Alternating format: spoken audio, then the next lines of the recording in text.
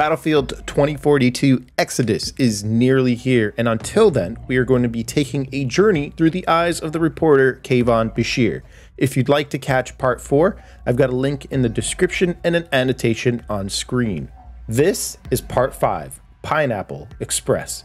The date is July 9th, 2042 in Kourou, French Guiana. A 44-gallon double-wrap garbage bag is capable of holding about 22 kilos. The average weight of a 10,000 SGD note is 1.081 grams, which means the bag the Russians just tossed to the ship from a Syria-class submarine is worth over 200 million SGD. Immediately, an old telegraph machine on the command bridge sprang to life. It was OZ. Hank read the message. "We will receive 5 containers. Get them to Kourou."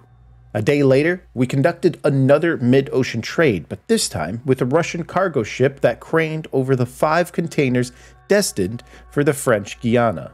The manifest claimed they were filled with Senseco GMO pineapples, shelf-stable for up to 24 months. Why did the Russians need no-pats to ferry their fruit?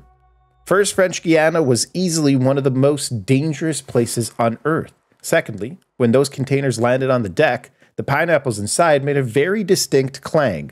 3 weeks later, we were moving our cargo by rail to French Guiana. I'd never have thought this place would be of interest to the superpowers, but the blackout of 2040 had upended a world already on its head. Everyone thinks about the blackout killing their internet, but the military implications were the real kicker, explains Rao. Having no spy satellites got both superpowers scrambling to get hardware back in the sky. The Americans had just lost Canaveral to the sea, so it didn't take long before people started speculating that they were poking around the old EU launch site in Kourou. The perfect place to launch your illegal space death lasers without anyone the wiser, Rao laughs. Russia must have believed the rumors because they've been encouraging uprisings against the American presence in the French Guiana. "Sparking unrest is sort of Russia's specialty," smirks another specialist, Maria Falk. "And it doesn't take much to get this place riled up," the former combat medic says, sounding a bit worried about what's to come.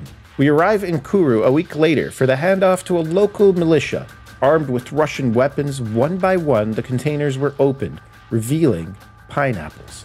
I couldn't help but laugh until the fruit was removed, unveiling a cache of Volkov multi-munition launchers, the Swiss Army knife of Russian rocket launchers. But before anybody could even speak, American forces swarmed the area, guns blazing. A sharp sting pierces my left side. I blacked out. When I came to, I was in the back of a flatbed with Maria, trying to coordinate an exfil. Her bandages wrapped around my abdomen, my first gunshot wound. Hopefully, my last. I keep hearing no-pats say the world has forced them to do things they never imagined just to survive. Maybe it's what OZ wanted me to see, what he hoped I'd write. But now, doing Russia's dirty work, I wonder if no-pats have lost sight of the cost of survival, or whether I have. Tomorrow, we will be getting part 6 of the story, so do subscribe and turn the bell on to be notified. In part 5, we get to learn a little bit about the map Orbital in Kourou, French Guiana, and why there's a rocket and why the importance of us all fighting for that rocket. We also got to see a little bit about Maria Falk, which is a medic that's already been revealed as a specialist, so more than likely we are going to be seeing a new specialist tomorrow in Antarctica. So let me know what you guys think in the comments down below, and I'll see y'all tomorrow.